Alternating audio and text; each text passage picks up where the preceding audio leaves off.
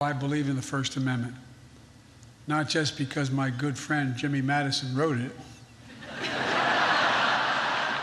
There were a lot of jokes this weekend at the White House Correspondents Association dinner. Not everybody, though, laughing. President Biden recently announced his bid for re-election, and his age has become a major concern for a lot of voters. A recent poll by NBC News found that 70% of Americans who responded do not want President Biden to run again. Nearly half of those people said his age was the major reason. Still, allies of the president say he is the best man for the job. So the numbers we're going to be talking about are the 12 million jobs created in the first 2 years that Biden's been president, the lowest unemployment in 50 years.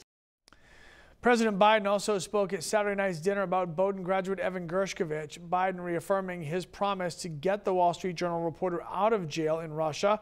Gershkovich is accused of espionage. The newspaper denies those claims.